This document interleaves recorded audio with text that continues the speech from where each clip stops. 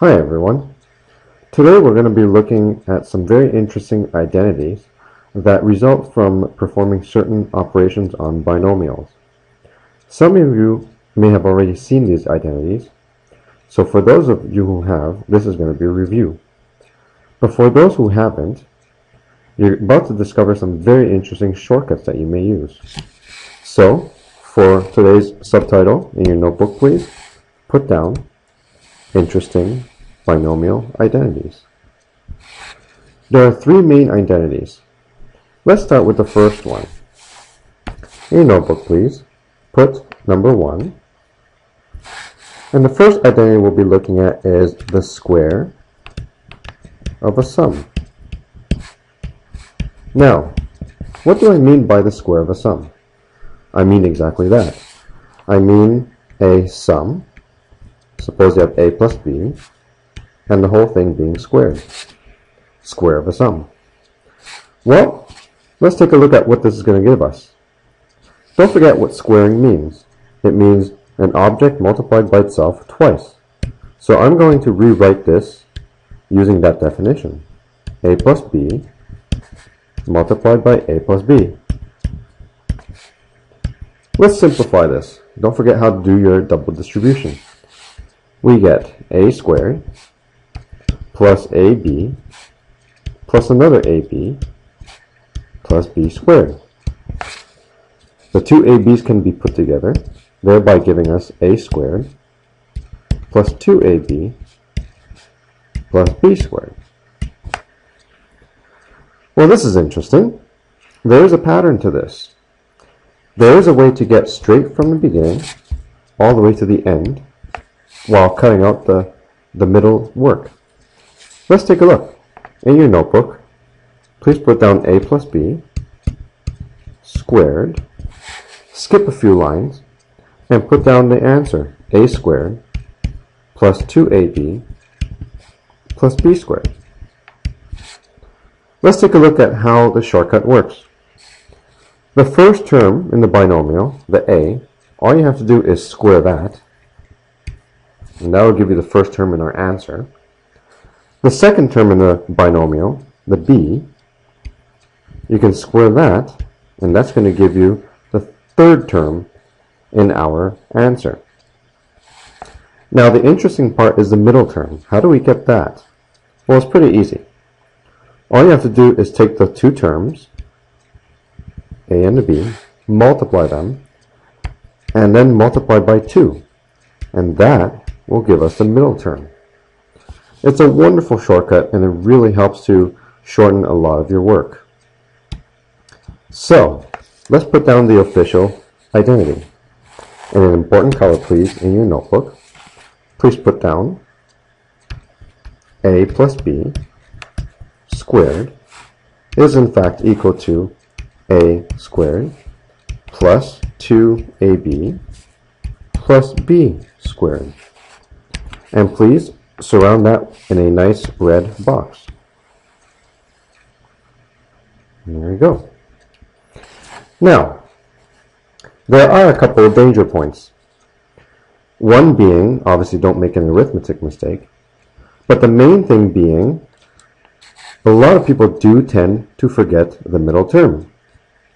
So you might want to make yourself a note at this point not to forget the middle term. Alright, let's try some examples to see this particular identity in action. Please put EX. Let's start with a nice easy one. Let's try 2x plus 3y squared. Well, let's apply the identity. Take the first term, the 2x, and square it. That'll give you 4x squared. Take the second term and square that. So 3y all squared is going to give you 9y squared. Notice I skipped a bit of space. The middle space is for the middle term, which comes from doing the 2x times 3y times 2. And that will give you plus 12xy. I skipped the space in the middle, so it helps remind myself that I have to fill it in with the middle term. Let's try another example, a slightly tougher one. Put EX, please. Let's take a look at this particular binomial being squared. I want you to put 2x squared y plus 4x y all squared. Alright, let's apply the shortcut.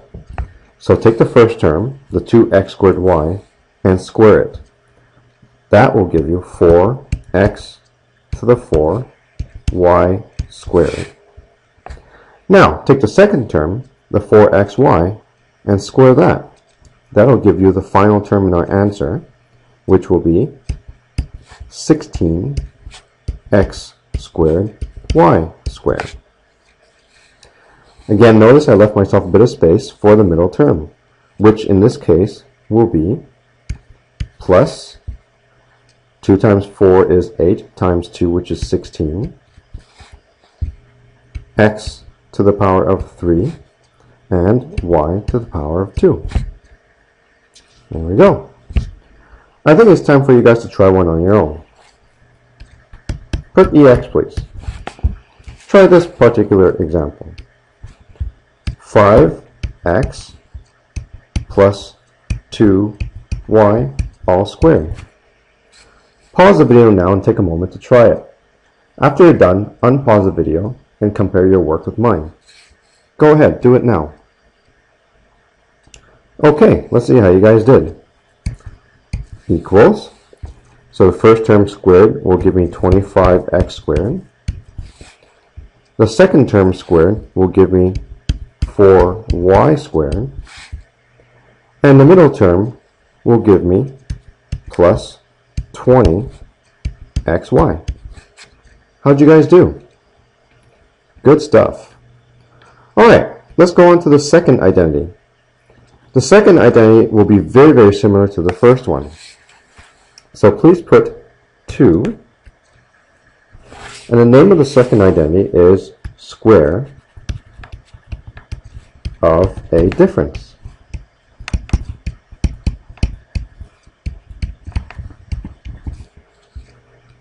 Let's take a look at what that will result in. So, a minus b, that is a difference. Remember, difference is a technical word for subtraction. Put the square. Let's expand this. This will be a minus b multiplied by another a minus b. That will give us a squared minus ab minus another ab, and negative b times negative b give us plus b squared. Very similar to identity number 1, except notice the second term. This time it's negative 2ab. Interesting. Let's put that down in our official important color. The identity is a minus b squared is equal to a squared minus 2ab plus b squared. Almost the same as the first identity. And, like usual, please surround that with a nice red box.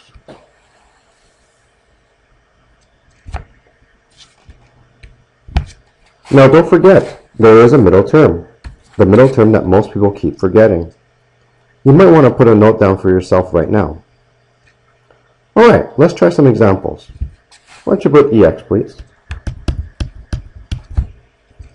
Let's see this in action.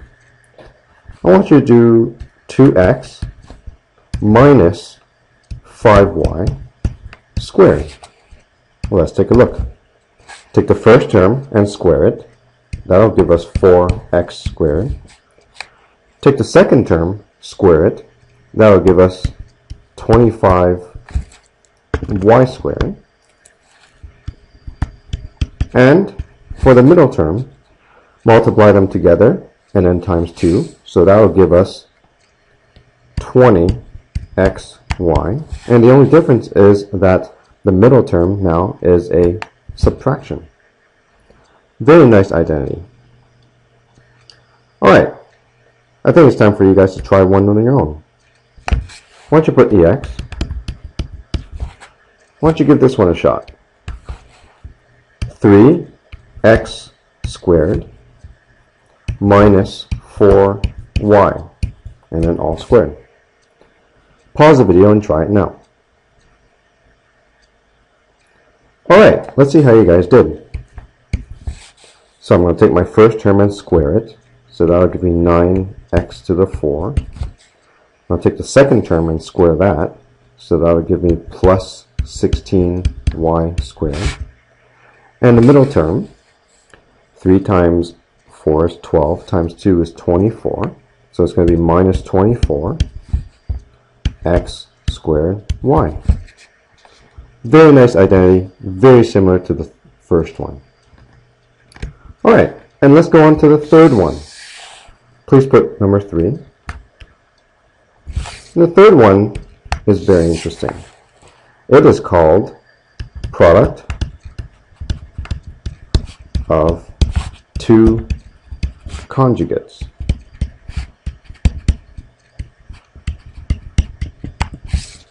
Well, first things first, what does the word conjugate mean? Well, conjugate defines two binomials that are almost identical except for the sign between them, such as the following. A plus B is a binomial, and its conjugate is A minus B. Just the sign is different. Now let's see what happens if you were to multiply them. A plus B times A minus B. Let's do a double distribution. So we get A squared plus AB minus AB and minus B squared. Let's simplify that. A squared. Here's the interesting part. 1AB minus 1AB gives us 0. So the AB's are gone. And the negative B squared is still there. Ah, look at that. No middle term. Very interesting. How does this happen? Well, let's take a look. How can we go from the beginning right to the end? Please, in your notebook, put the two conjugates, A plus B times A minus B. Skip a few lines and put the answer, A squared minus B squared. And let's take a look at how it happens. To get the first term in the answer, you just take the first term in your binomial, you square it. To get the second term, you take the second term in your binomial and you square that. And here's the important thing. There is no middle term, but the sign between these two terms must always be a subtraction. And that's important. So, let's put down the official identity in our important color.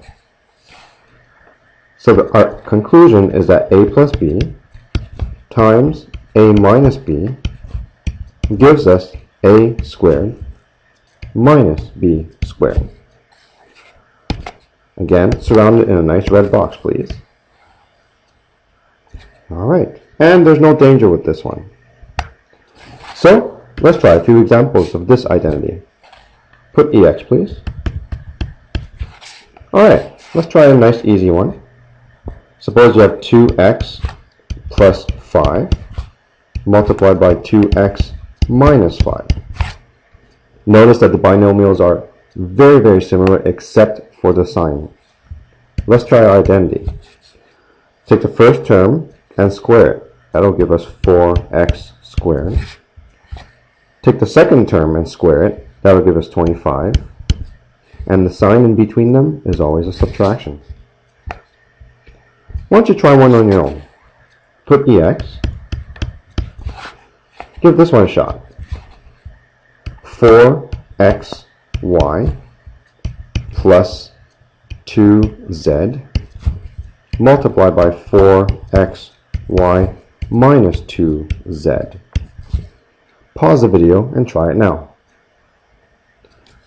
Alright, let's see how you guys did. So I'm going to take the first term and square it. That will give me 16y x squared y squared, and take the second term, square that. That will give us 4z squared, and then it's a subtraction between them. There we go. Those are three very, very interesting identities involving certain operations on binomials. I'll see you guys tomorrow.